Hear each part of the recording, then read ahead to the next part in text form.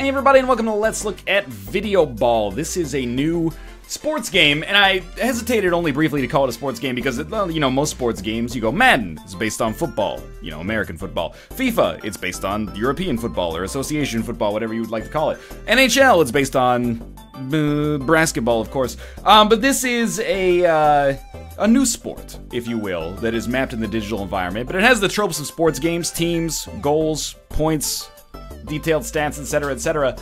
It's developed by Action Button Entertainment LLC and published by Iron Galaxy, who you may know also as the developer and publisher of Dive Kick, the minimalistic fighting game that came out, I guess that's like 3 years and a bit ago at this point. I played an hour of this on the show, online multiplayer. It has local multiplayer as well, but it does have online multiplayer. Worked fine on the show, played about an hour and a half, maybe, probably an hour and a half is a fair estimate of single player stuff, and also with Sinvicta as well, just kind of 1v1ing here. And I'm going to explain what's going on. We'll get started with like a local game of one-on-one, just so that I can have a little bit of a window to explain what the heck is going on here. One thing you'll note is, like, the menus, UI, music, fantastically done. Like, a lot of attention to detail. It's really got that feel of like a, I want to say like an N64 era sports game. I don't know why something in my brain is saying Sega Genesis. Man, when I was broke, man, I couldn't picture this. We're just gonna take the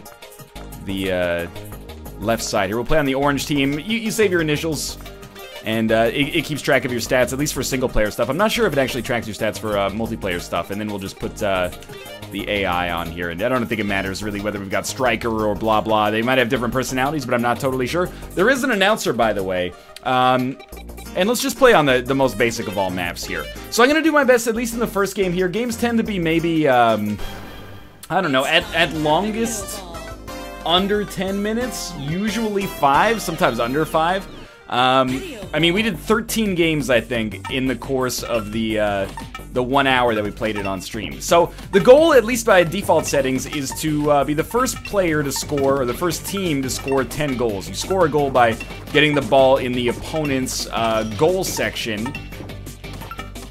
The way that you do so is by hitting it. It's not like Rocket League in the sense that you, like, bump into the ball in order to knock it in. I know every single review is going to be like, Rocket League, it's Rocket League, this summer's Rocket League. It is Rocket League in many ways. It's an accessible sports game that you don't necessarily need to be, you know, a diehard fan of any particular sport to appreciate.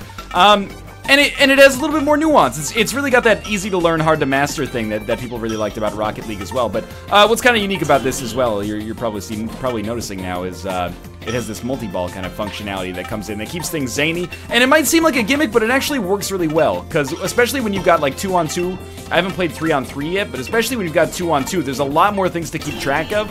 And I think that helps keep it dynamic and sort of frenetic as well. But there's a lot more nuance than it might originally appear as I am smoking the Christ out of the computer right here.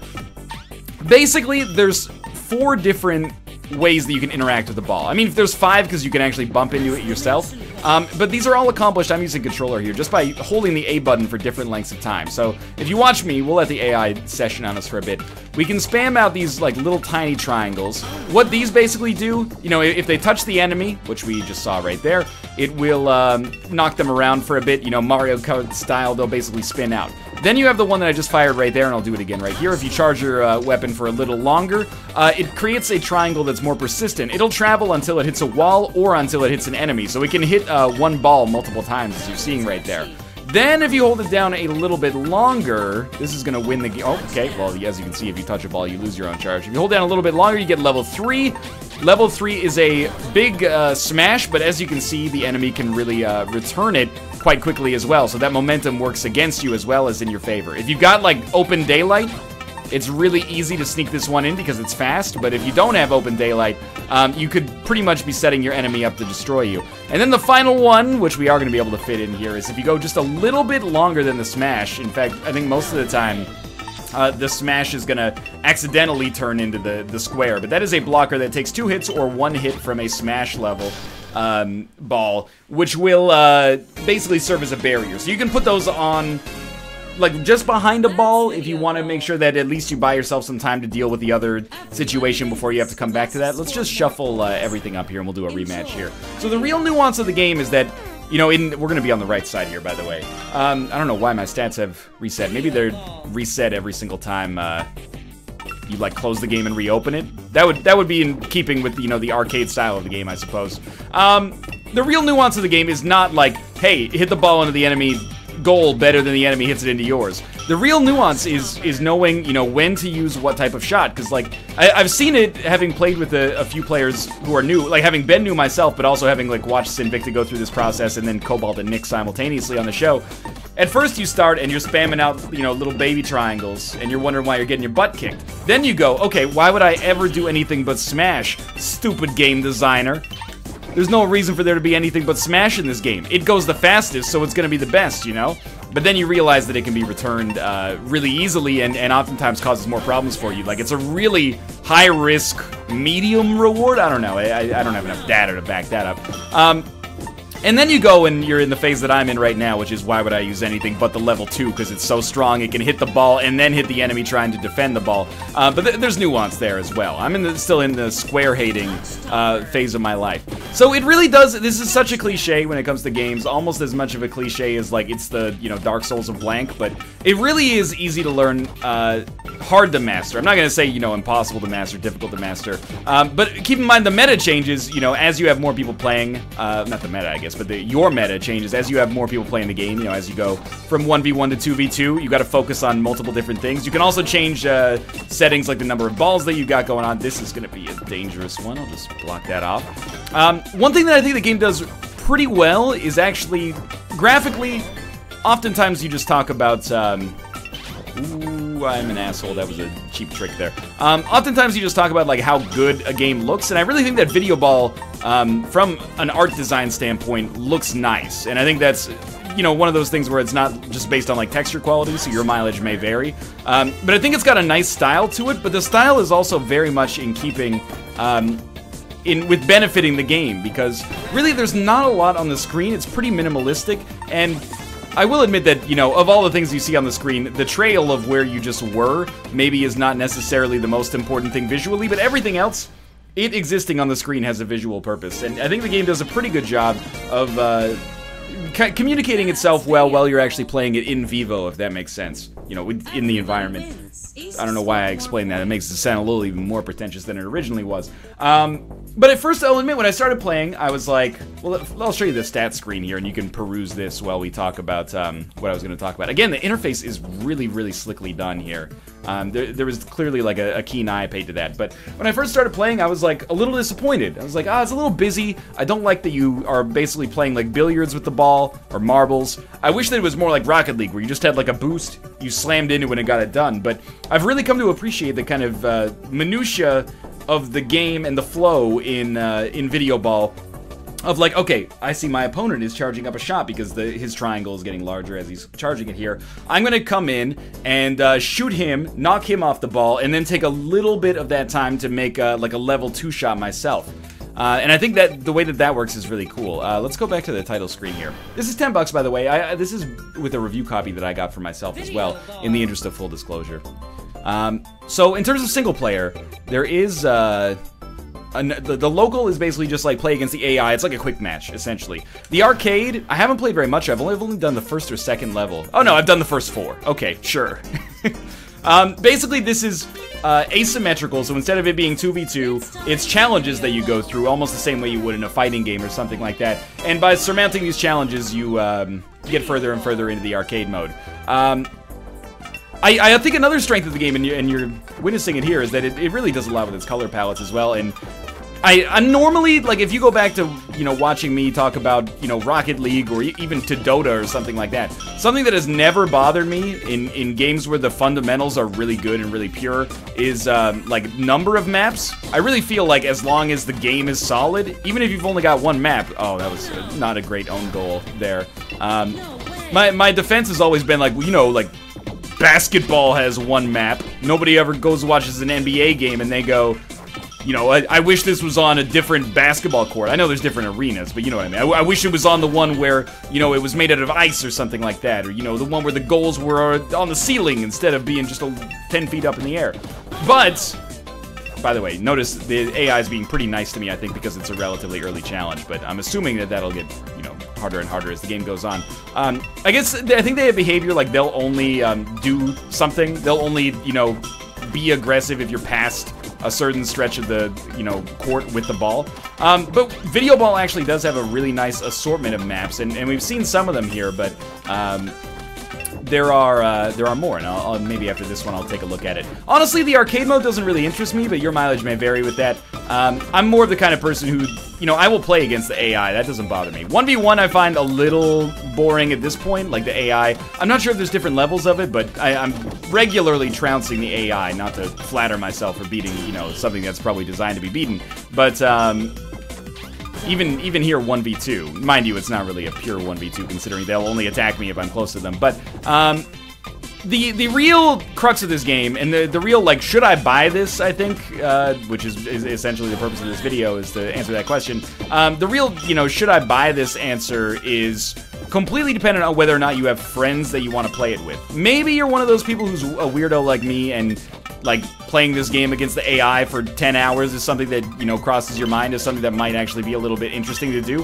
But definitely it's multiplayer focused. The online, so far, I've encountered a little latency, but on the NLSS we were playing with 4 people, and it worked out totally fine. And when I say totally fine, I mean, like, if there was any, you know, latency, and I mean, obviously from a network perspective there's latency, but if there's any, like, lag, it was not noticeable. Last night when I was playing with Sinvicta, once or twice it sort of, you know, got a little spotty, but for the most part it seems like the netcode is handled fine. That could just as easily be explained as my connection. The thing that is kind of worth noting is that, you know, as with any indie game that's multiplayer focused, community size is going to be an issue. It seems like the game, I peeped it on Steam Spy, which is not 100%, 100%, what's the word I'm looking for? Correct? When it comes to 100% accurate, that's the word, that 5-cent word, accurate. It's not 100% accurate when it comes to, you know, real-time updates of community and numbers. It seemed like there were like 1,000, just over 1,000 owners of the game. It's not enough to really have a robust online community right now. So if you're looking for like quick matches, I did manage to get into one. And it only took like 20 or 30 seconds to go for it, but we're going to do that in a live environment and test it and see if we can find anybody as well during, you know, what I assume are at least peak hours PST, around like 9 p.m. here. But definitely is the kind of thing where if you want to make sure you're getting your money's worth, have friends that you can play it with as well. And with friends, it was really fun.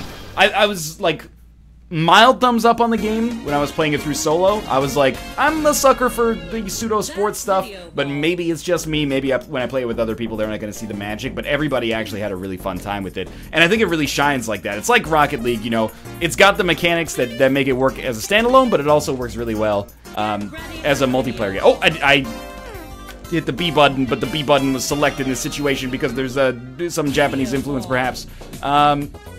Okay, so ignore these guys momentarily. We're going to quit game, go back to main menu here, and we'll try to do online stuff.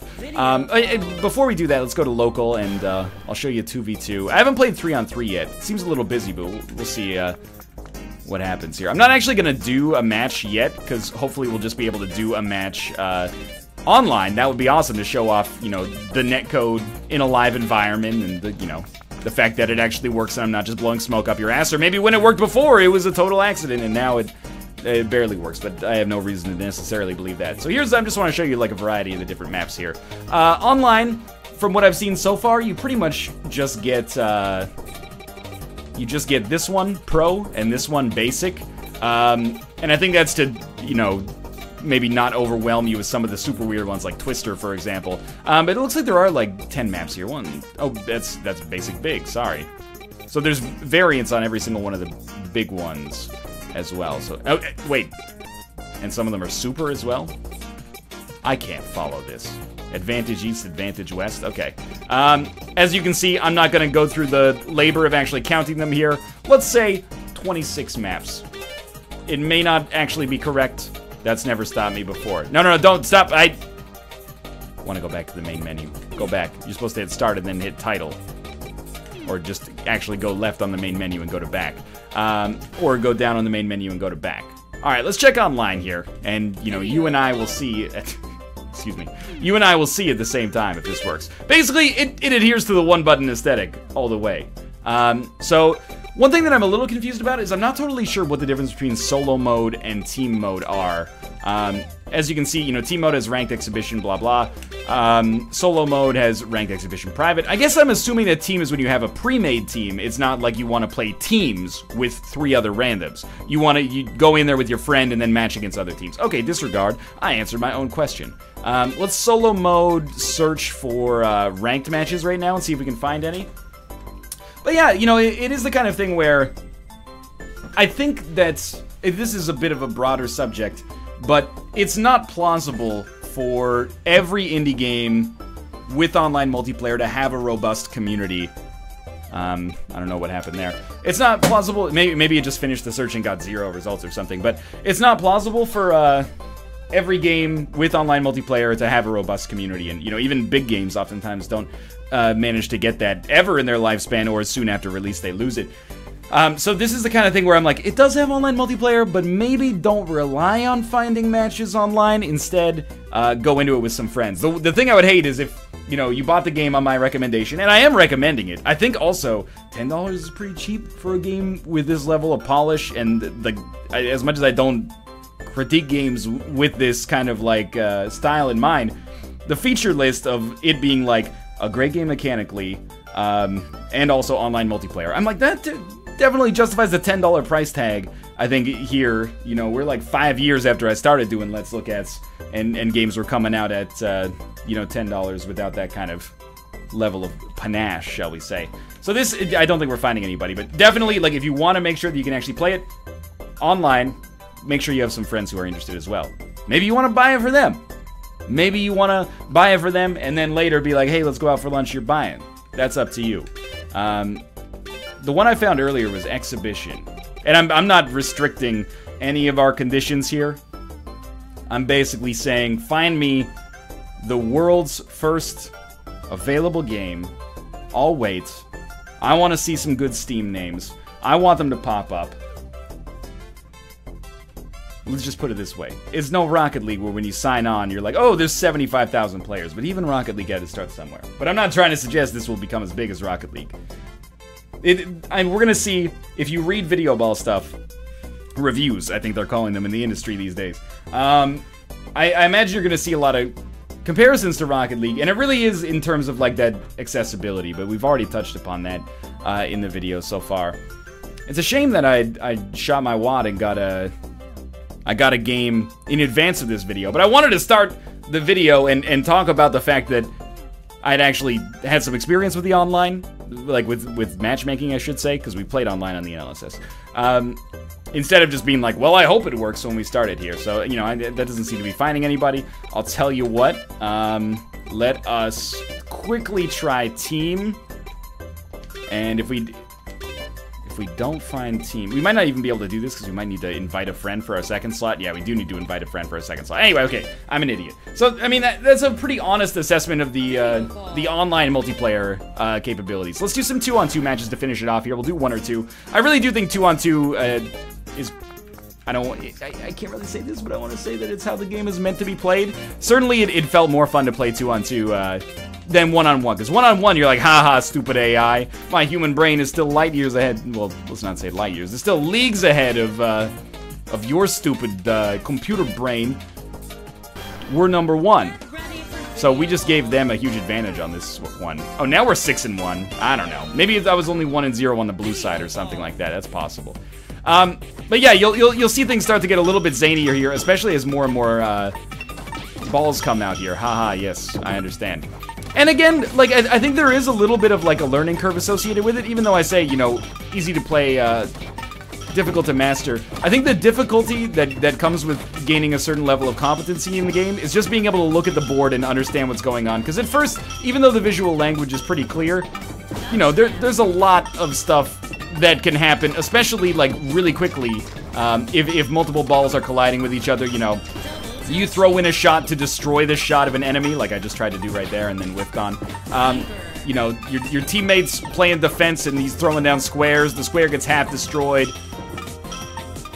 You see an enemy charging up a huge shot, and then you know, get a little shot ready to bounce it back at a rapid speed. I'm guessing, by the way, even though I said that I don't think it matters what name the enemy has. I'm guessing that that does correlate to their actual AI. Like, Fencer seems to be way more aggro at actually hitting players, and Sweeper seems to be, you know, hanging out mostly around the net trying to keep the balls out of there, etc., etc.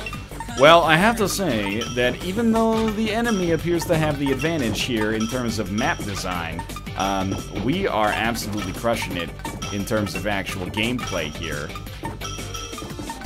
But yeah, I mean, this is... We'll probably do one more after this, but it sucks that we couldn't fit in any online, because I know that that's like it's meant to be a strength of the game for sure. Fencer, could you fart right off, please? But I really do think that Videoball is a pretty sweet game, and I think that, at first, I'll admit to you that my perception of Videoball was that it was one of those games that is like a designer's game. Like, I've been familiar with this game for, I don't know, probably at least 2 years, and I've been watching it come up, and I've been watching footage of it, and I've been like, like I said, I'm a sucker for sports games, even up to and including sports friends. You know, original sports don't bother me very much at all, but I was like, I don't know, for some reason it doesn't seem like it's going to appeal to me that much, and even through like the first 20 minutes that I was playing it, I was like, maybe I was right, maybe it doesn't appeal to me that much, but it really has grabbed me through the multiplayer with the friends, especially on the show that we did today. I think we're gonna skunk the AI here. So again, don't even consider this a mild recommendation. It's actually a pretty glowing recommendation. You know, a game that, at least in Canadian dollars, you can pick up for essentially the price of like a, you know, foot-long combo at Subway. I think you can get a lot of good summertime fun with this if you've got one or more friends that would pick it up. Ideally 4, and you could play against one another, but even one friend just so you could team up, and worst case scenario, play 1v1. I think you'll get a lot of mileage out of this. Is it for everybody? It's probably pretty clear that this is not for everybody, but if you find yourself watching this and liking what you're seeing, just keep in mind, the main caveat is don't rely on matchmaking to provide your teammates or your opponents for you. I'm not sure that that's realistic, and I mean, it's kind of like this world of games that we're in right now, right? It's like, with 10 games coming out every single day, and also one of them is Overwatch, it's pretty difficult for every single game to have a community going at any given time. Excuse me, Fencer and Punchy? Why did we put both of the super aggro AI on the same team? But it's making my job easy right now. I think you will, you know, get bored with the AI. Having a dedicated person or people that you can play with is going to be a nice touch. In that way, it's kind of like Lethal League. And Lethal League, I think, is a fantastic game. This is almost more like Lethal League than Rocket League, if I'm being honest. Of the League games, I would say the movie tie-in to League of Extraordinary Gentlemen is probably the League game this least resembles. Then in the number 3 slot, you got League of Legends. Number 2, Rocket League. Number 1, Lethal League. This is to, you know, sports games what Lethal League was for fighting games. AKA a cool kind of minimalization of the formula. And I think it's really well done. And mostly I'm just killing time at this point because the AI has disappointed me with how easily I've been able to surmount them. No! Sweeper! It's up to you, man! Punchy and Fencer have got me trapped in the corner. I will say, you know, in terms of like features I'd like to see added, some kind of season mode would be cool, where you could actually like track stats across a whole season while playing against the AI. You know, even though that's not the most stunning part of Rocket League, that is where I spent probably like 15 or 20 hours, embarrassingly enough. But anyway, Videoball. It's $10, relatively cheap, out on Steam, really cool aesthetic, presentation, UI, music, extremely well done. Gameplay, really fun mechanically, online multiplayer, it actually works. You're gonna have to take my word on it or watch the NLSS, but the one caveat is, bring your own community, I think. Maybe it'll pick up traction, but as of the time of this video, you can't really rely on matchmaking to provide you with opponents, but if you can get your friends to pick it up, I think you're going to have a great time. For now, thanks for watching. There will be a link in the video description below to pick up Videoball if you are interested. Again, it's $10 American over at the link in the video description. If you enjoyed the episode, click the like button, helps out a great deal. Of course, subscribe if you want to see more in the future. For now, thanks for watching, and I will see you next time.